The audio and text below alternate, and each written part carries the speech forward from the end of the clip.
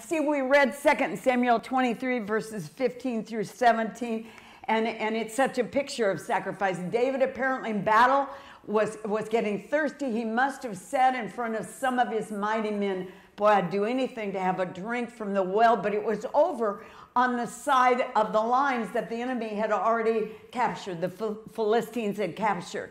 And the well was over there, and he was probably just thinking out loud like we all do. 3 of his closest mighty men heard him musing out loud without telling him. They snuck off in the night. They took their own lives in their hand, risking going into enemy territory to get water for their commander, and then snuck back over to present him with a cup of water. And so, gosh, what a picture of sacrifice. And then David was so overwhelmed by their willingness to sacrifice and even perhaps risk their life. And by the way, let me tell you that that's what faith often is spelled like in the Word of God. Risk, R-I-S-K, risk.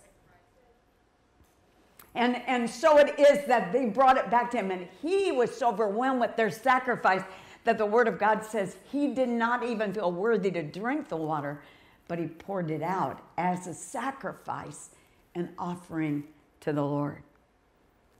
I love another key scripture that David used along the idea of sacrifice, but it's 1 Chronicles 21, verses 23 through 25. I love this verse. I will not offer to the Lord that which costs me nothing.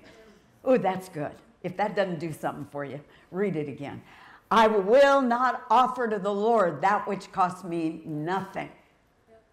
And so, this whole deal about if you want your Friday night lights to leave you something that will make your life worth living when you stand before the Lord one day, I got to tell you the great news, but the challenging news is there will be some sacrifice along the lines.